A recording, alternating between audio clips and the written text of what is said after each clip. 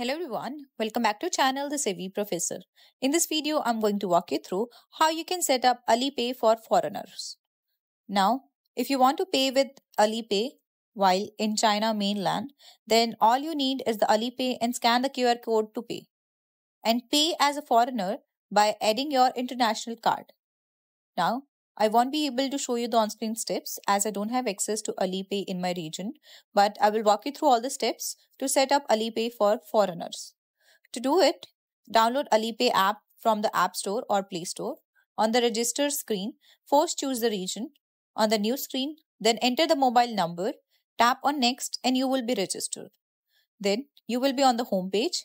Just tap on Add Now in the center of the screen and follow on-screen prompts to complete the process. Enter international credit card number, expiry date, security code and verify with the OTP. Enter and set the Alipay password on the next screen. Once verified, the card will be added and you can now pay with Alipay. Just scan the QR code, enter the amount and put your password. Tap on Done and you're good to go. And your payment will be transferred.